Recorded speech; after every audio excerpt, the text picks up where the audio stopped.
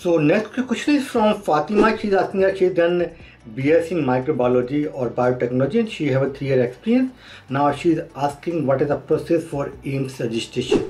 So AIMS exam basically, if any lab technician looking to migrate to Australia, you want to practice in Australia, you want to work in Australia, so AIMS exams you need to pass. Okay, so the eligibility for this exam, your degree minimum 3 years in laboratory medical science. Okay, apart from this, if you did any other degree, for example you did a bachelor degree in biotechnology or master degree biotechnology or microbiology or biochemistry, then you are not eligible to sit in the AIMS exam. Okay, so AIMS eligibility है कि 3 year का bachelor degree हो, like a BSc MLT or BMLT plus 2 year working experience, then you are eligible to migrate. We are here at Academically to help you to migrate to Australia as a laboratory medical scientist.